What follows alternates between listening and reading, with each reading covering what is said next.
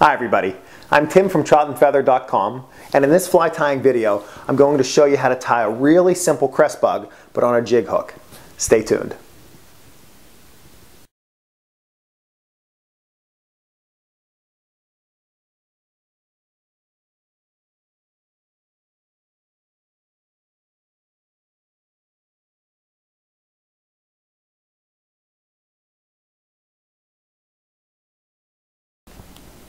Before we start tying, let's take a quick 360 look at the fly.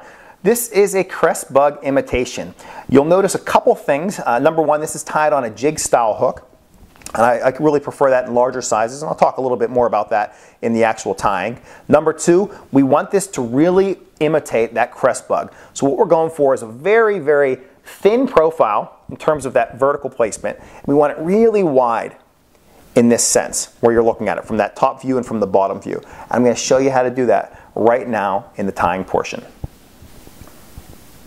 Let's start tying this cress bug.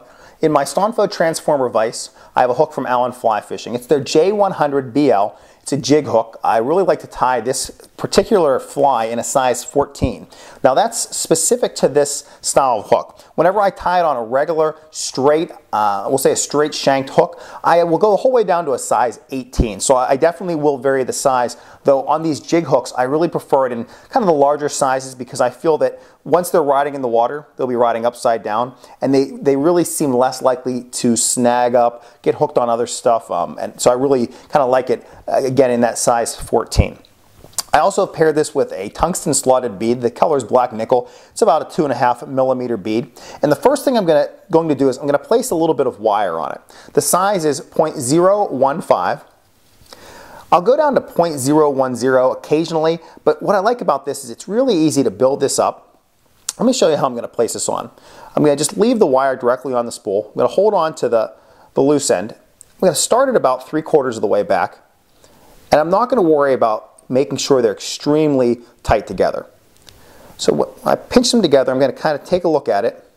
I want them to take up about, we'll say 2/3 of this hook shank, but I don't want much more than that. Now I'm going to keep it closer to the bead. Then I'm going to wrap back, and I'm going to try to make these wraps nearly touching. Go back about almost 2/3 of the previous, and then I'm just going to bring it right back forward and just pull it off right by the bead. I have this little extra piece kind of back here. If I do the same, I'm just going to pull that off. There's a little bit remaining. I can just tuck that around. So what I've done, I've kind of created a natural taper to the body. Now what's nice about these cress bugs, they actually sell pieces of, we'll say metal, this lead that you can place on your shank, and it's really done for you. Though, as you can see, it's pretty easy to do that. Next, I'm just going to go to my thread. I'm using some 8/0 gray uni. Now, at times I will use black if I don't fish this with a bead head. But because I'm pairing this with the jig hook, I'm going to use that black nickel head so I can just get away with a gray thread, kind of match the body color. I'm going to lock it in place directly behind the bead. Let's get that out of there. And then next, I really want to take some time and just start to, number one, get all this wire from moving all over the place. You can see it was starting to turn right when I first started placing that thread on it. But I really want to hide a lot of the wire. So I'm just going to kind of cover it up. Move these lights just a little bit. I see a little bit of a shadow in there.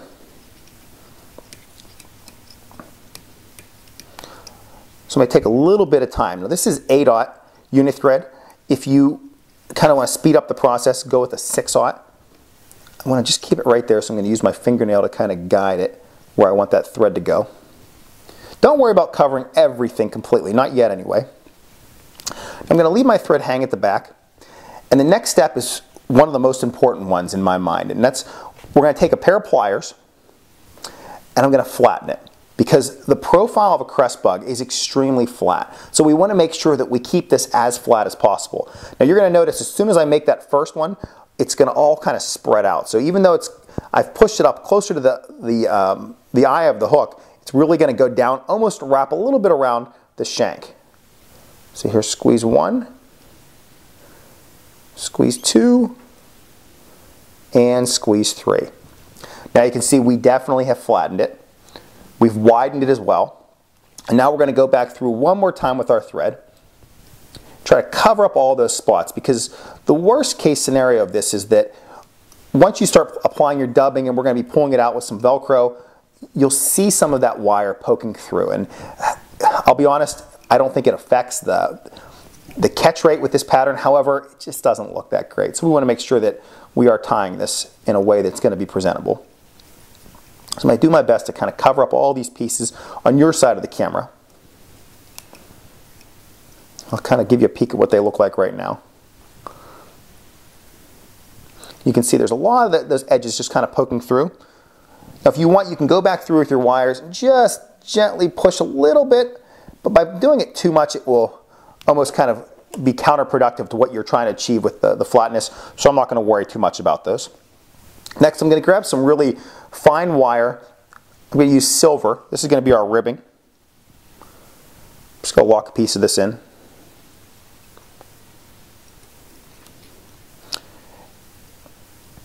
And next, we're ready to basically finish off the pattern. I'm going to be dubbing this pattern. I'm going to be using this Dave Whitlock SLF dubbing. It's called Pattern Blends. The exact color of this one is called Salbug Gray. I really love this color. It's done really well for me, though I can tell you, you don't necessarily have to run out and buy this specific color gray. I've done really well with lots of other colors, lots of other shades of gray, though I'll talk a little bit more about this specific dubbing after I finish tying this pattern. Now to apply this on, I want to be generous. Now I grabbed a giant hunk. We're not going to use this entire hunk, but I can tell you I'm going to try to taper it, so I'm going to put a little bit less on my dubbing noodle at first.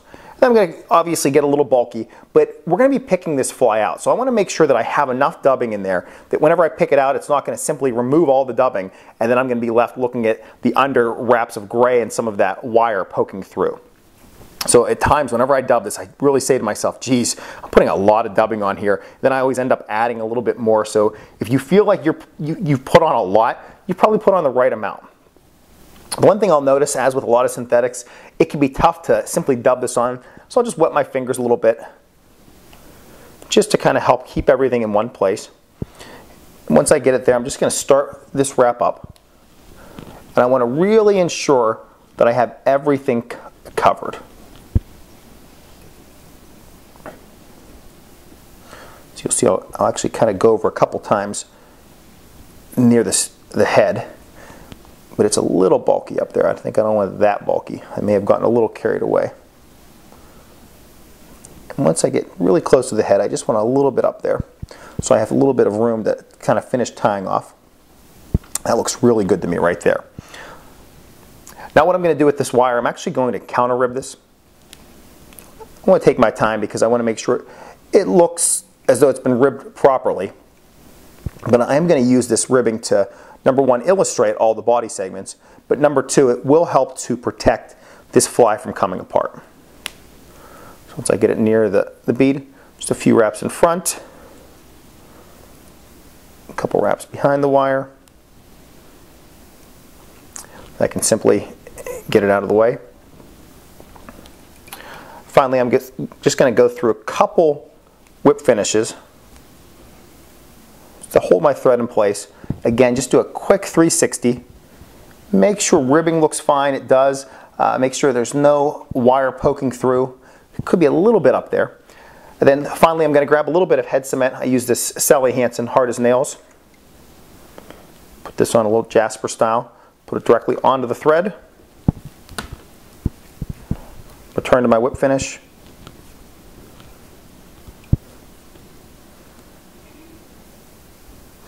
Now, I'm complete with that part. However, we need to finalize this. And what I'm going to do is actually grab some type of a dubbing brush. This is one from Stonfo. There's a lot of different dubbing brushes out there. It's basically Velcro. Now, I can tell you I also keep a little piece of Velcro on my fly tying desk. For some reason, I really prefer this brush to the Velcro. I promise you, I'm not trying to sell it to you, but it really does an excellent job of picking out all this dubbing. And if you have a really good brush, please mention it in the comments section below, or if you just prefer Velcro. But I can tell you, this brush really works well for me. And how I pick this out is pretty simple.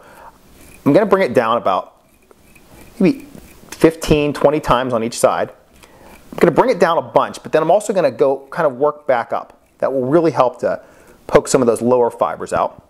I want to keep this stuff on this side. I'm going to do the same on the side facing you. Going down, then back up. Once I do that, we're going to have a bunch of this stuff just kind of splaying out. And at that point, I'm going to take my scissors. I'm going to cut it pretty close to both sides. Some of these will kind of peek off the back. I don't need them there. I'm going to go along the top. I don't want anything there along the top.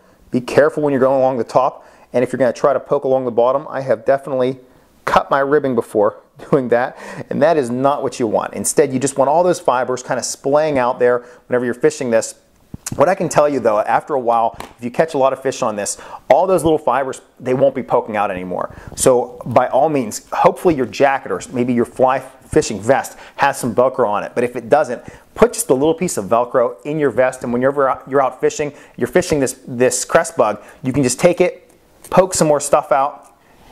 I'm sure you probably carry some scissors or at least your nippers, then you can go back through and just trim it again while you're on the stream and kind of get that profile that you're looking for, which is we want it really flat, we want it wide, and we want those little pieces kind of splaying out a little bit to represent that Cress Bug body. So that is the finished Cress Bug. There's a 360. I'll do the same with the lights off.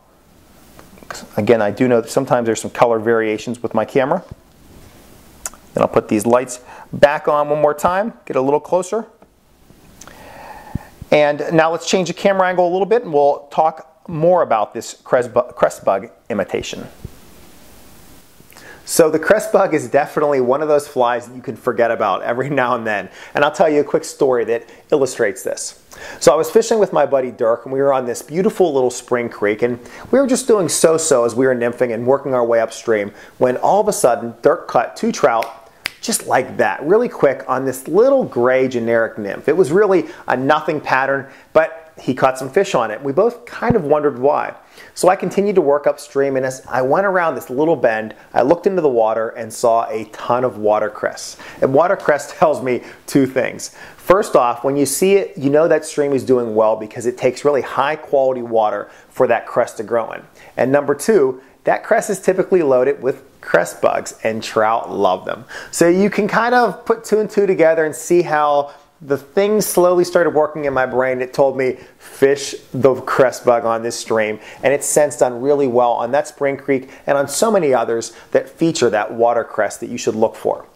Now let's talk a little bit about cress bugs, and I am definitely not up in that higher standard when it comes to entomology. What I do know is that cress bugs are different than scuds.